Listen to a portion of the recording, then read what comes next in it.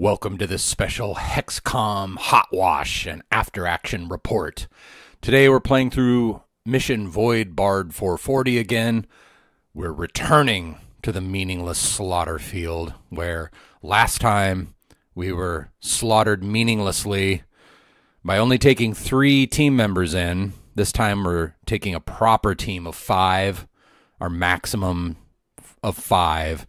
Back to the Meaningless Slaughter Field to see if we can seek revenge and glory and treasure from these grasping zombies and silt runner darters. It was a tough mission. It was tough the first time. It was tough the second time. We did make it. There was some loss. You'll see that here in a second. So let's get into it. We're going to go through this really quickly just to see some lessons learned and what we can do to improve. Again, if you're not familiar with HEXCOM, this is a experimental game mode for D&D 4th edition, where we're pitting random characters against random encounters using rules as written. So DMG random encounter rules, character builder random characters, and we want to see what emerges. In particular, we're interested in seeing what kind of stories we get out of this style of play, seeking some secret third thing between the contemporary 5th edition world and the OSR AD&D world. We have Katixa, Hadwis, Aerith, Alboin, and Aston. Standard lineup here on one end of the battlefield. On the other end, we have our zombies and darters. In the middle, ancient ruins in a configuration of carnage stones. If you step on one of these stones, you'll be psychically blasted with mental trauma of war and genocides past. That did not end up being a issue in this run through. It was last time. We were able to avoid it. It went 8 rounds. We veered off to the side, had a confrontation, ended it. You'll see here. All right, round 1. We're still getting set up here. We're not even in round 1 yet.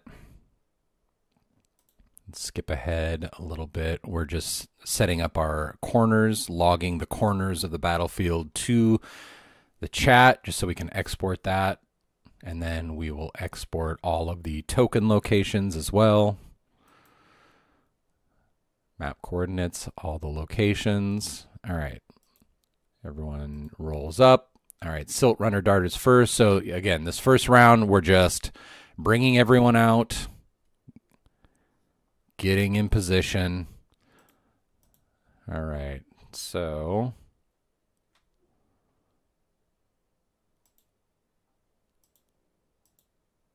now, all right, you see Aerith here has jumped ahead 5-6 squares. This was a horrible mistake. I thought that Aerith would have plenty of cover behind one of these stones. He did, but it turned out to be no match against the blowgun from one of those darters. He was handled easily. Aston runs out. Yeah, you can see Aerith is shot here. He has cover. However, let's see what happens. That's a hit. Yep. And let's see what kind of damage he takes on round 1. I believe Aerith's starting HP was 22. He's a warlock. A birdman warlock. I forget the name of the race. He's a Kenku warlock, about to get annihilated on the Meaningless Slaughter Field. Damage, normal. Let's get him.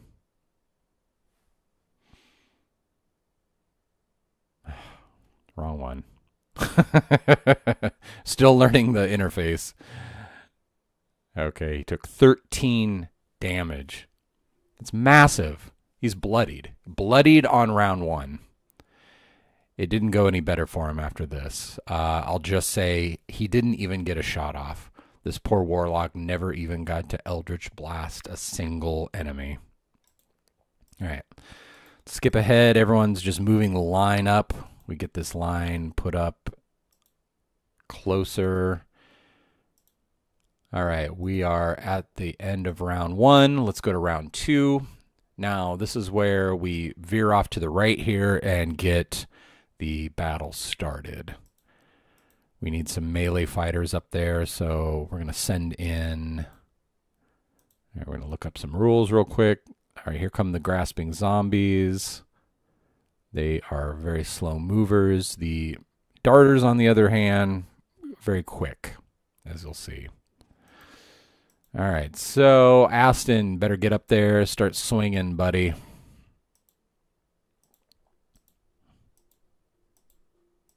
right, we're just fast forwarding through this.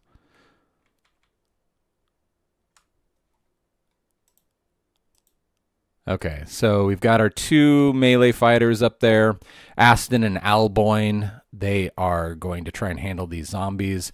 Aston ended up doing something like a cleaving strike against 2.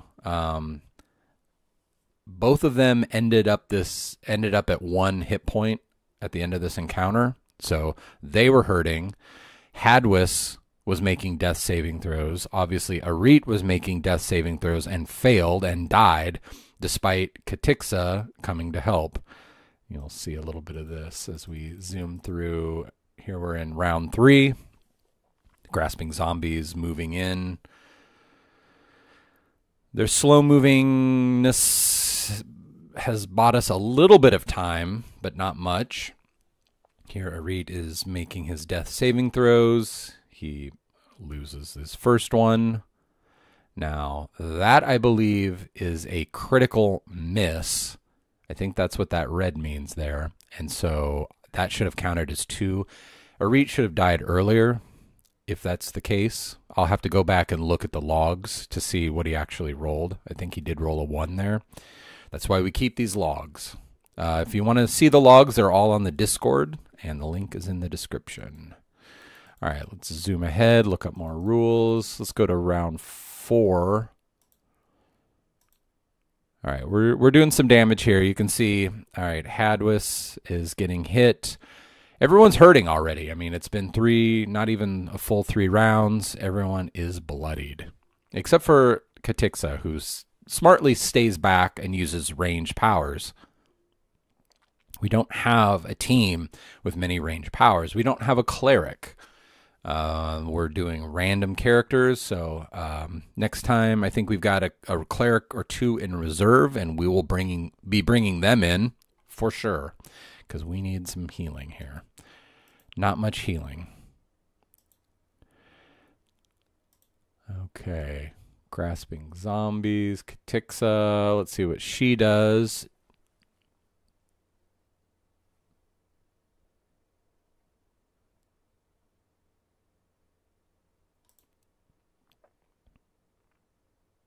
Yeah, we're dipping into encounter powers here. We're looking for, what are we looking for? Any amount of damage. You can see there's still a Silt Runner Darter and a Grasping Zombie with full health, and a couple other zombies that are right around bloodied. And we ourselves are bloodied. So this is looking grim. We do pull it out at the end. So we're about halfway through this encounter at starting up at round 4. All right, so Alboin's going to get a blowgun in the neck here. Let's see if this hits. It is a hit, not a critical, thank goodness. Damage 9. Ouch. Alboin's down to 4. So we're going to be using action points and any healing surges we have available. All right, just checking weaponry. Skip ahead. All right, yeah, we're using Second Wind on Aston. Desperately needed Second Wind.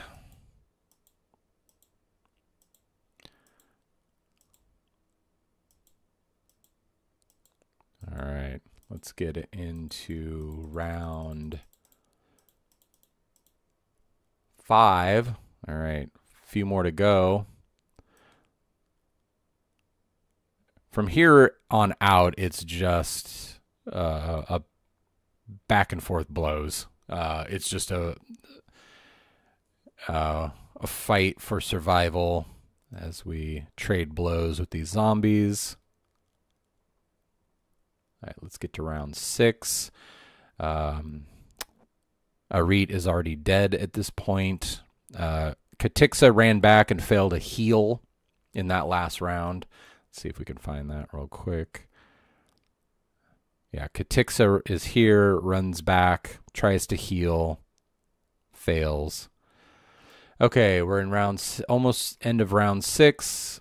Let's go to round 7. All right, Alboin comes up. Round 7, we still have a full health darter. We're not doing well here. A little bit of healing. I think that was just to correct a mistake. I accidentally applied damage. So Katixa's full health, so not incredibly scared that we won't get through the encounter, but I don't want too much character death here. All right, we just have to chip away at this runner, and that should be it.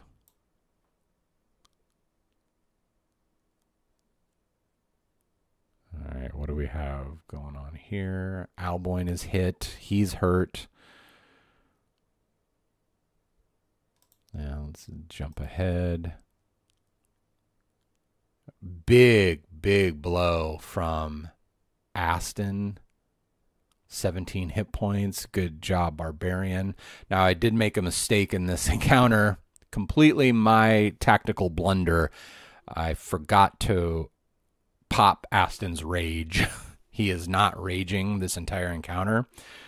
That might have helped. In fact, I know it would have. But next time, we'll remember to rage. Classic rookie Barbarian mistake, forgetting to rage. That's been Void Bard 440. 500 XP split among the living 4 characters, plus a skill challenge. That's a total of 200 XP each. And it looks like 40 gold, so 10 gold each. Not the greatest reward in the world, but we're on our way to the second encounter. Stay tuned. If you're interested in HEXCOM, come join the Discord. It's a solo campaign for me as an experiment, but it's open to other players if it seems interesting. No obligation. Just pop in, look around, leave if you don't like it. This isn't for everyone. This is just a new, different way of playing D&D. Trying new things, pushing on the edges of D&D, all editions to see what works, what doesn't work. Looking for just new modalities. Until next time, HEXCOM.